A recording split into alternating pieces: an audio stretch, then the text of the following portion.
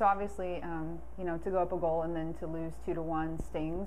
I think we had good intentions throughout the course of the week of working on a few things, and it led us to our goal, although it might have been against the run of play a little bit. In terms of statistically, they probably had more shots than us at that point. But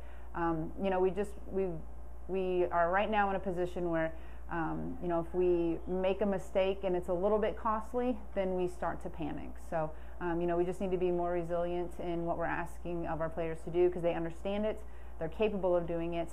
But when we make mistakes in terms of the execution, right now we're just a little bit volatile in terms of how we respond to that. So I think that led to our second half there. So good intentions in terms of our work ethic and our work rate, but we aren't doing it as intelligently as possible. And to go up a goal and then at no point for them to have to chase the game.